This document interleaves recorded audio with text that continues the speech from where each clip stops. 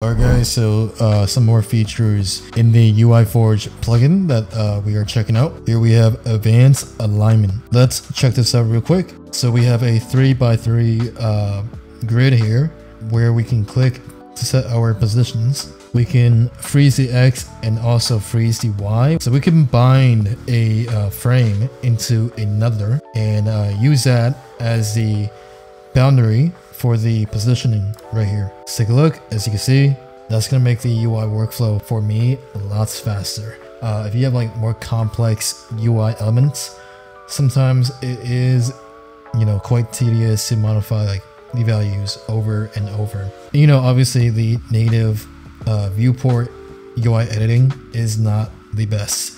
New Year's is coming up. I have a sale up on the store. Go ahead and check it out for yourselves. gfxcommon.com or gfxcommon.com/unlimited, and I will catch you guys next time.